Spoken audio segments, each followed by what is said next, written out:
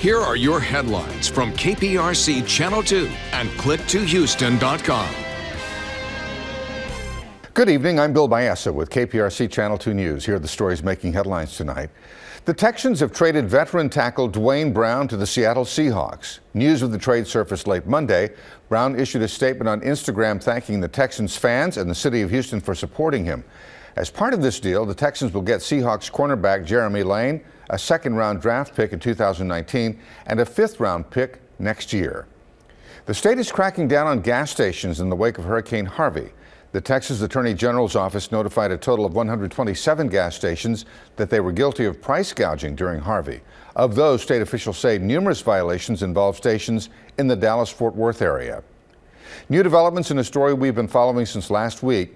Police say a man caught on camera targeting credit union branches has struck once again. The suspect has robbed 2 locations of the Smart Financial Credit Union in 3 separate incidents dating back to last Wednesday. The most recent was Monday at a location along the North Loop. He has used a different vehicle each time. For our weather overnight, partly cloudy overnight with morning lows in the low 60s.